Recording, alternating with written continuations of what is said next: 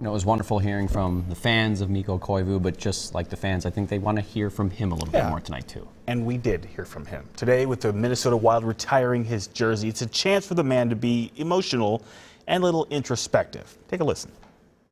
We are here in the Wild production studio with Mikko Koivu, the team's first full-time captain, having his jersey retired. No one's ever wearing number 9 again. I know you're a big picture guy, no regrets, but is there anything you wish you could have back and try again? I left everything that I had, and that's a good feeling. I think also, for the most part, you leave the game with, you know, you're still healthy, and so you leave with your own terms. I think that's something that I value, and it means a lot to me.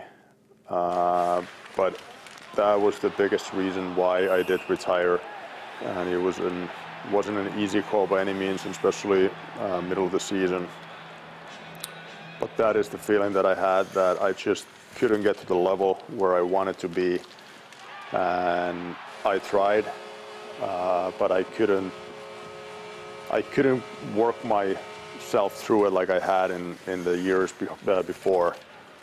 And that's the feeling that I had, and that's something that when I look back and you miss the game, and you think like, well, maybe I still could, and then like, no, I couldn't. I just, like I said, I left it all out there, and that's a feeling that I'm very pleased with, and looking back, like that's the way I wanted to leave the game.